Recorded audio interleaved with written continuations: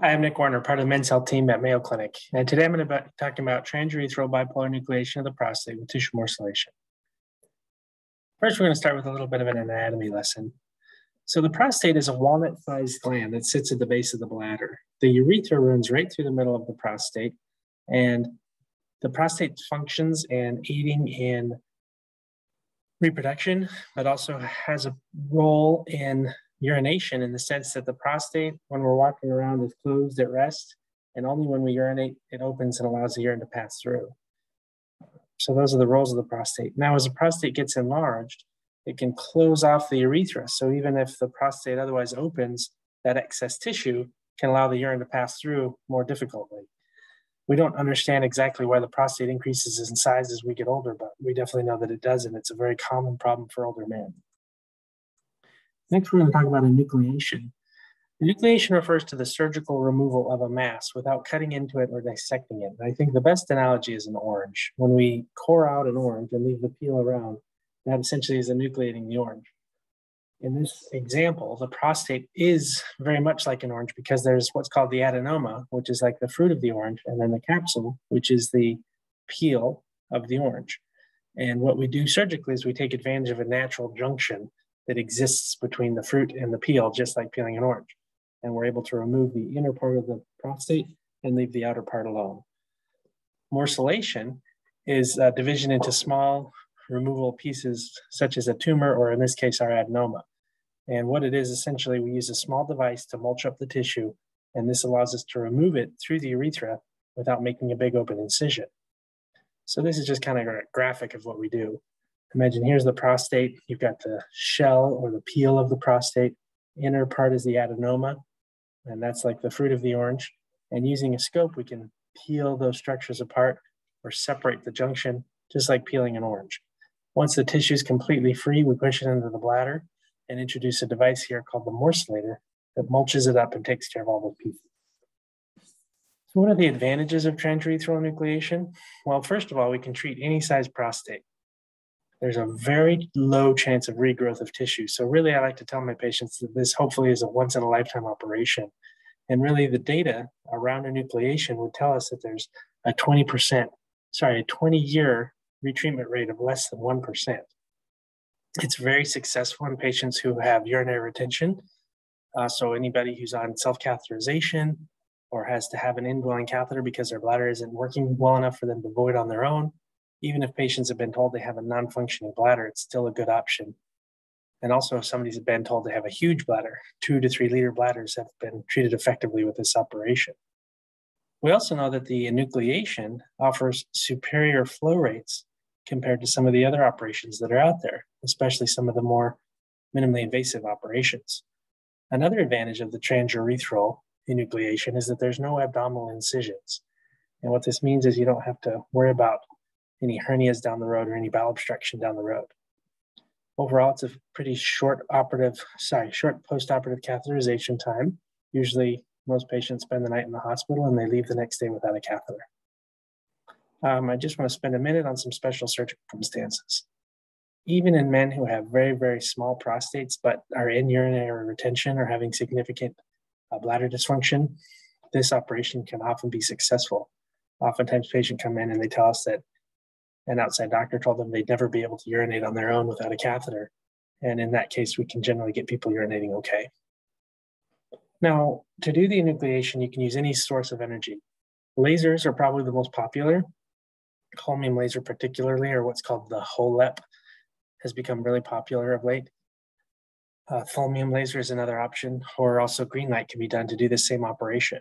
I prefer actually what's called the bipolar energy. And this is the same energy essentially as a lightning bolt, also called plasma energy.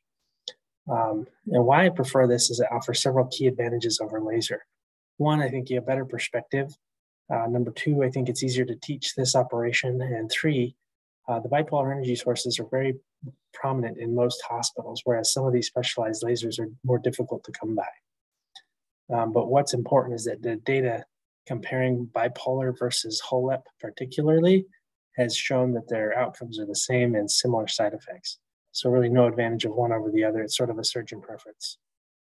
So bipolar enucleation, my preoperative workup generally contains a cystoscopy to rule out a urethral stricture.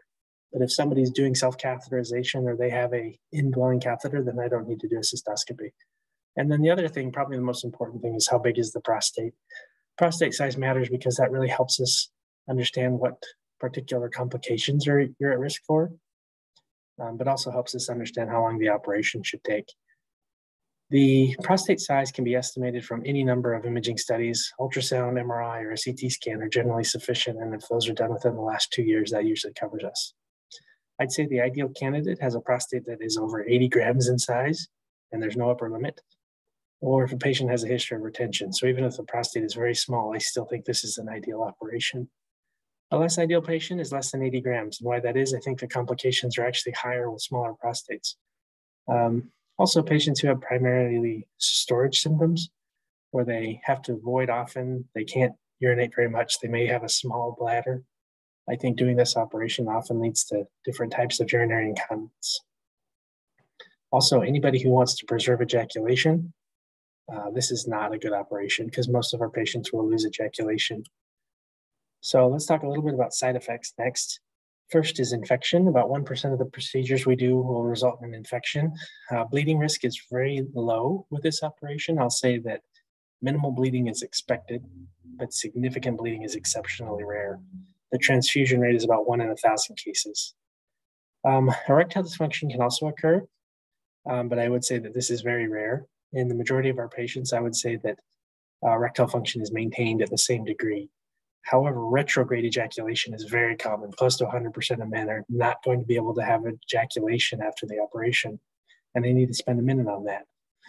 What's meant by ejaculation is the emission of fluid out the end of the penis during an orgasm. From this surgery, men are still able to get erections. They're still able to have the orgasm, but instead of going out the end of the penis when they have an orgasm, the semen goes backwards in the bladder, and then it's urinated out. It doesn't hurt you, but it does make it so you cannot naturally have children.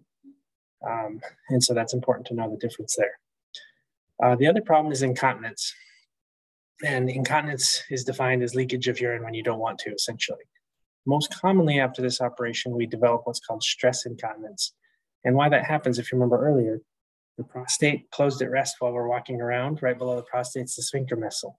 After the operation, the prostate's wide open, and so we depend on the sphincter muscle alone for the first time in your life.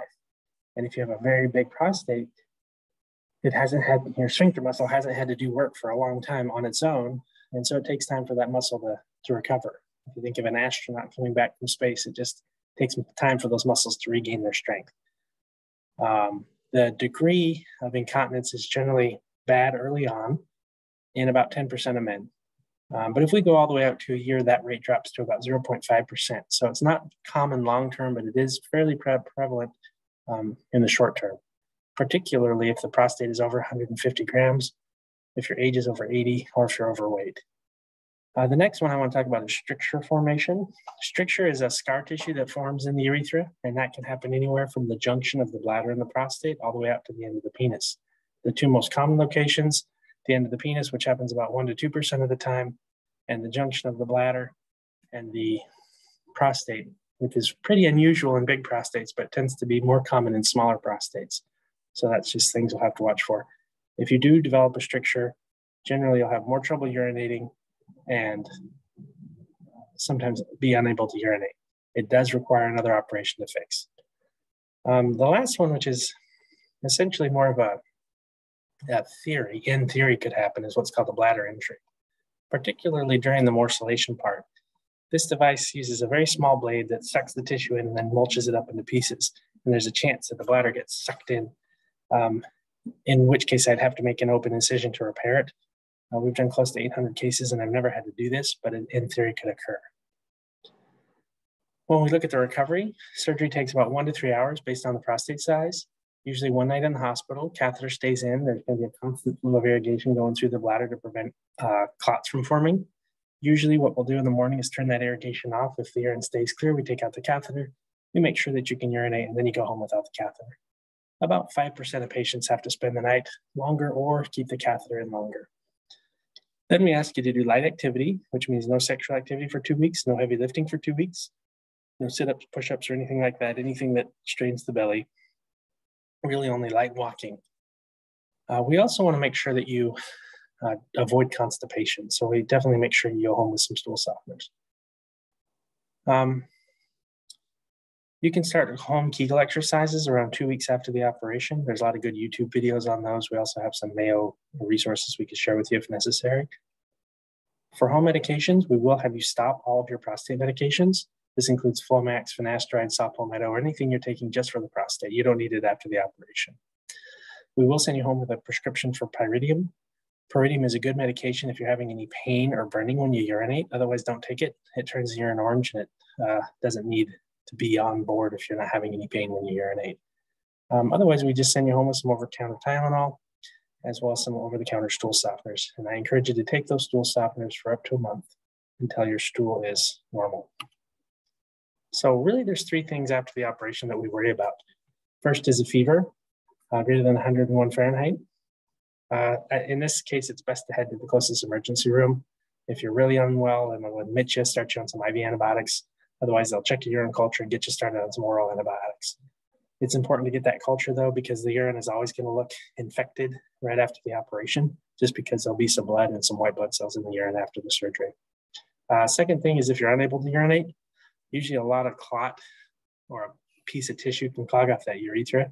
It's not often that this happens once you leave the hospital, but if it does, again, just get to the closest ER and come back to the clinic and they get a catheter put back in. The third thing is if you pee and the urine looks real thick and chunky like salsa or ketchup, what that means is there's too much bleeding. And before long, if you don't get a catheter put back in, is that you're going to have urinary retention. So it's important to get back. So 3 things: fevers, can't pee, and salsa. What's normal?